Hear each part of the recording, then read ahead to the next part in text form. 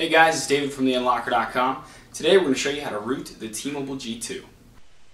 Okay, before we begin, this method will give you temporary root access, as all the current rooting methods for this phone do.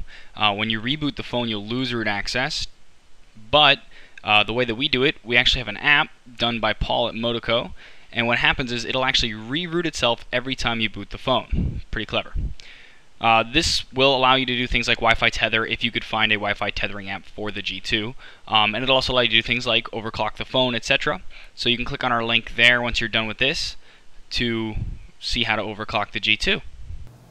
Okay, first thing to do is you need to hit Menu, Settings, Applications, Development, and make sure that USB debugging is checked on.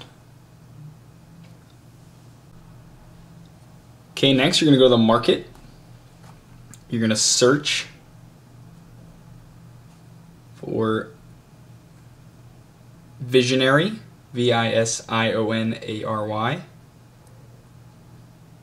The very first thing that comes up, chances are, the one that says Motoko underneath it, it's free. Click on that, install, and wait for it to install.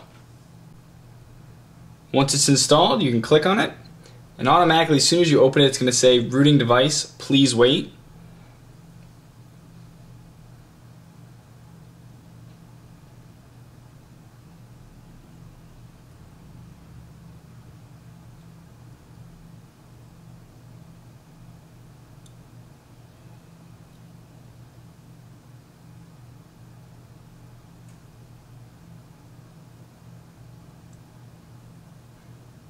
Once it's done, it'll close itself out and get to the home screen. Now you can open your app drawer, scroll down. If you see super user permissions, it means it worked and you're all set.